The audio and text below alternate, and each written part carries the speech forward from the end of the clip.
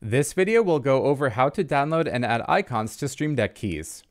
Stream Deck features professionally designed icons accessible by installing icon packs directly from the Stream Deck store. Once the icons are installed, they'll show up in the icon library. First, make sure you've updated to Stream Deck 5.0 or later. From the Stream Deck app's homepage, open the Stream Deck store. On the left side of the store, select the Icons tab.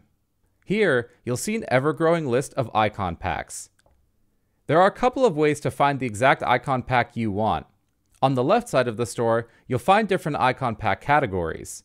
Use the search bar to find an icon pack by name, or next to the search bar, sort the icon packs alphabetically by most popular or most recently added. To preview icons and what is included in the icon pack, click on the icon pack. Once you've decided on the icon pack you want, click on Install. Now close out of the store. In the Stream Deck canvas, select the key you want to apply the custom icon to. In the Property Inspector, click on the plus sign over the key icon. This will open the icon library where you can select the icon you want to add to the key. If you see an icon with a GIF logo, hover your mouse over it to see the GIF animation. Click on the icon you want to use on the key and it will be applied instantly.